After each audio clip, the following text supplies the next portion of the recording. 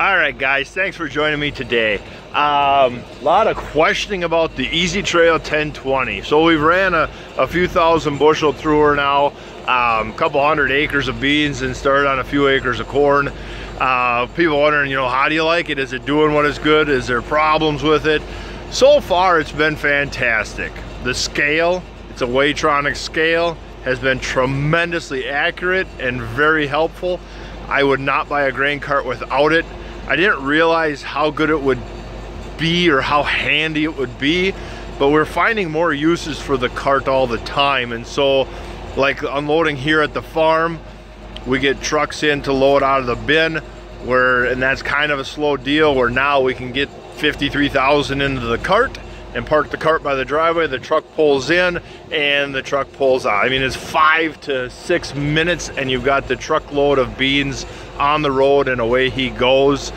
So it kind of helps us out, because we don't have to babysit the bin or be here when the trucker gets here. He can simply start the PTO and then he moves his truck accordingly.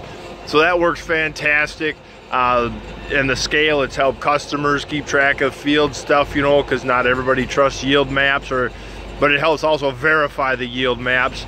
And then out in the field, loading out in the field for trucks. And so the scale is just one of them things that once you have it, you're never going to go without. The tarp I really love. It does a fantastic job of sealing. They've got a lip underneath the tarp so water can't go under the tarp into the cart. The corners, they're just a little tiny trickle. We had some driving rain one night and a little tiny dampness in 3 of the corners. Other than that, the tarp works fantastic. Love it. Would not buy a cart without that tarp. That has saved our butt a couple times this year when we combined right up until the rain and then rolled the tarp over and ran home. So the tarp has worked great. The cart for service, there's only a few greasable points, but the points that they have that are greasable are very important to be greased, and I like that. Getting inside to clean out, the clean out is just a simple handle here. You just roll the handle open and it opens this door here, and then what's left falls out.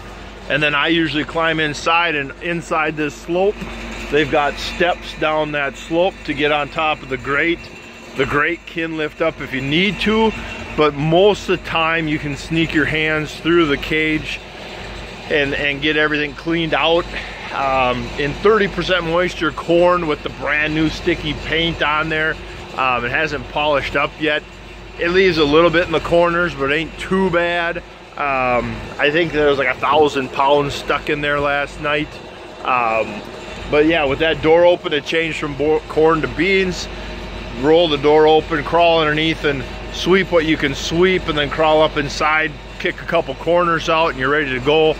Maybe a bushel or two is wasted. The lights, you got warning lights, they work fantastic. The 900 tires, they work fantastic. The balance of the machine works nice. It travels through the field tremendously soft and well stable and stuff like that.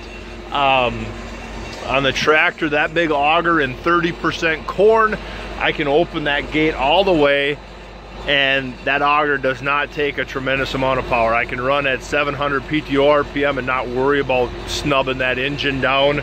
The only complaint if EZTRAIL is watching is this cylinder. The cylinder, this is a 2.5 inch, I believe. We're gonna put a 3.5 inch on there. The 2.5, when it moves it kind of fast for us, faster than I would like to see. And then at this point of being folded out, the cylinder is very parallel to the auger, so it has a hard time. And so right now, once in a while, we either have to back up and bump the brake or bump the PTO to get this auger to fold over. Other than that, that's my only complaint. We looked at Kinsey. They're just insane on price. We got a price, they gave us the MSRP for starters, and without even trying to haggle with them, it was like, no, you're so far out of reality, it's not even funny. I mean, when you're looking at a $29,000 cart from one company you can't try and tell me how your $55,000 cart is so much better. It's a box on 2 wheels with an auger. That's it. This one has bigger spindles than the Kinsey, and so and just a tremendously massive frame down there. There is no selling point that you could give me that would justify, you know, almost $30,000, almost double the price, and so you're ridiculous. Brandt makes an absolutely gorgeous grain cart. I like Brandt products for moving grain.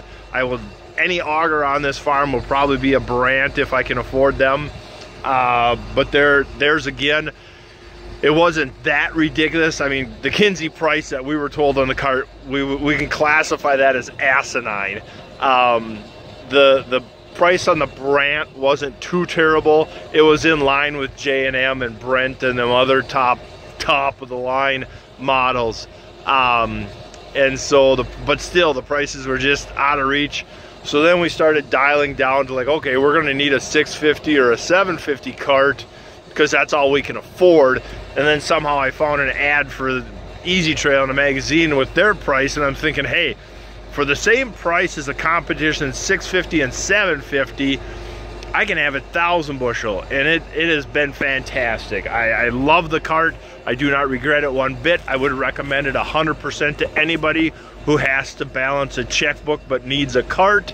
And so I don't know what more to say. It's easy service, easy maintenance, simple to operate. It works good. In dry soybeans, we can fill a truck in 5 minutes.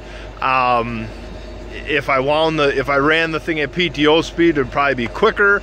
Yeah, it's just a great cart, works well. I have no worry about it being weak or light or anything like that. And so, guys, if you're looking at one, got any questions, shoot me your question. Otherwise, thanks for watching. Hope this helps somebody.